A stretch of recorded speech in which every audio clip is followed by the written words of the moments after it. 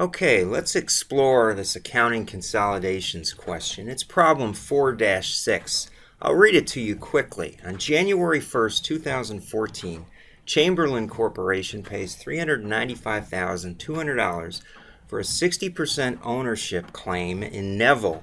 Annual excess fair value amortization of $22,600 results from the acquisition. On December 31st, 2015, Neville reports revenue of $499,000 and expenses of $397,000, and Chamberlain reports revenues of $780,000 and expenses of $470,000. The parent figures contain no income from the subsidiary, and they've asked us what is consolidated net income attributable to the Chamberlain Corporation. Now, before we tackle this, let me read the beginning or the second sentence that I just read, second to last sentence. It says the parent figure contains no income from the subsidiary. Now what that means is it's the parent's income exclusive of what Neville has done, right?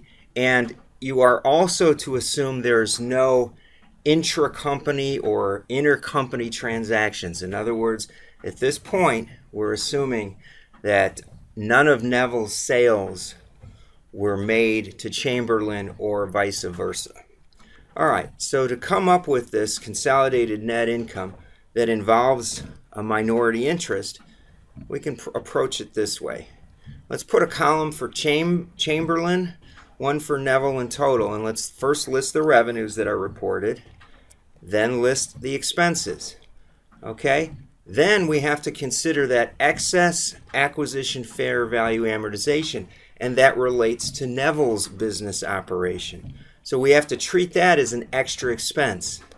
So then what we can do is generate net income by subtracting the expenses from the revenue. And you'll see I'm subtracting row 18 if there was any in both of these cells.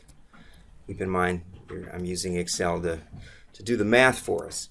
Okay, so now we know what the income is before non-controlling interest consideration, and then what we simply have to do is reduce Neville's net income by 40% because that flows to the non-controlling interest. And from there, then we can just calculate the final consolidated net income, and we come up with $357,640, which is the second choice there.